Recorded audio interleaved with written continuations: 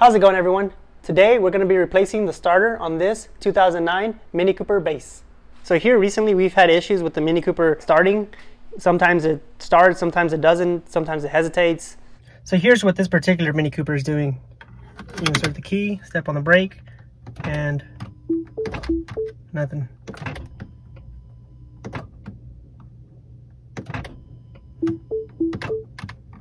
In the method described in this video, you don't have to remove the intake manifold like other videos I've seen.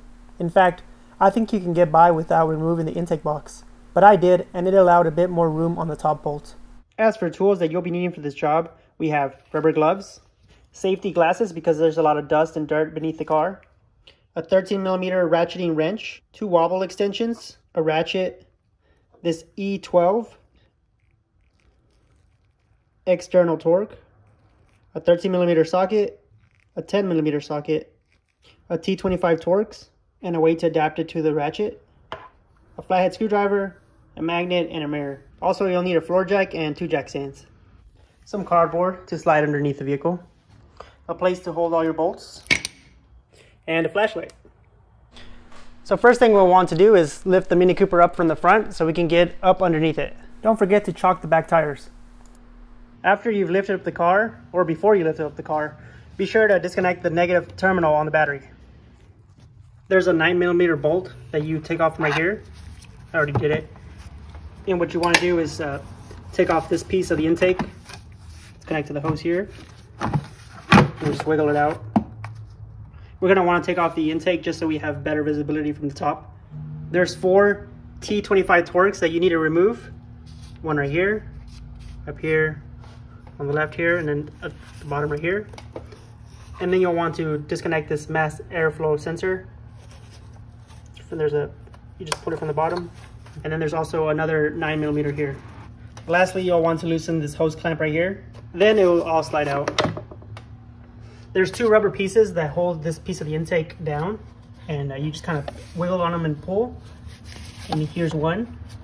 And here's the other one. You kind of just do the same. You just wiggle on it and pull, and it should just slide out. After you remove it, this is what it looks like from the top. And this is pretty much the orientation of the starter, just underneath the intake. Here's the starter from underneath. You'll want to disconnect these 2 wires right here. For the bottom wire, you just need to press the retaining wire clip in and pull the wire. After that, you'll grab your 13mm ratcheting wrench and attach it to the other bolt, and then just start counterclockwise turning the bolt. Once you remove that bolt, this should slide out. And next we'll use the E10 Torx right here to remove this bolt right here. And there's also another one on top, the same orientation, facing that way. So the other E12 bolt is right here.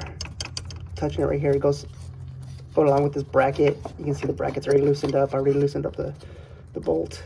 This one was a little hard to take off, but with some persistence, I was able to take it off. So after removing this bolt and then the one on top, the next thing to do, there's another, I believe it's a 13mm, but it's facing the other way, and that one we will do from the top.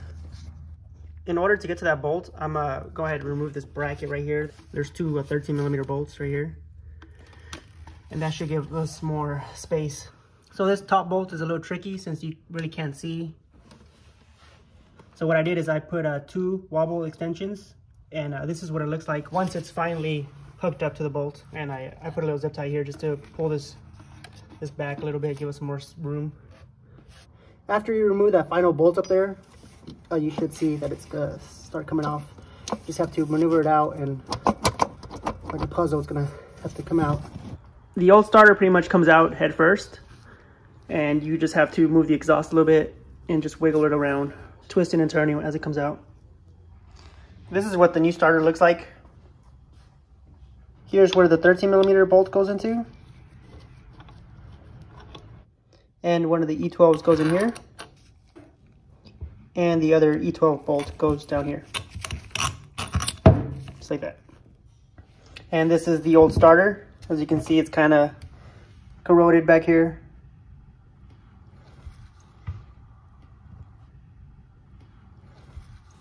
I transferred the old bolt guide over to the new starter. And this is how the new one will go in, right here to the right of the exhaust, twisting and turning. And you'll have to pull on the exhaust a little bit.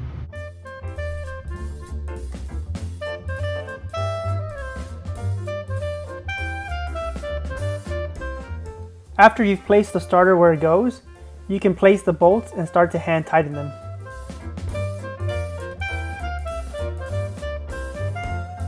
Replacing the top bolt can be a little tricky, but you use the same two Wobble extensions to help you get in there. I used a small video camera for guidance, but you can use a mirror. After you've adequately tightened all the starter bolts, all you have to do now is reassemble everything back together. And don't forget to reconnect the negative terminal on the battery. Now that it's been put back together, let's try this again with the new starter. And it starts right up, no issues.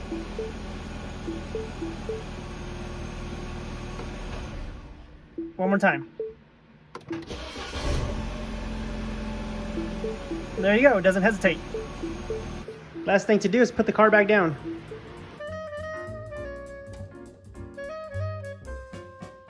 There you go, that's all there is to it to replace the starter on a 2009 Mini Cooper base. If you enjoy the content, be sure to like and subscribe to the channel. Thanks for watching.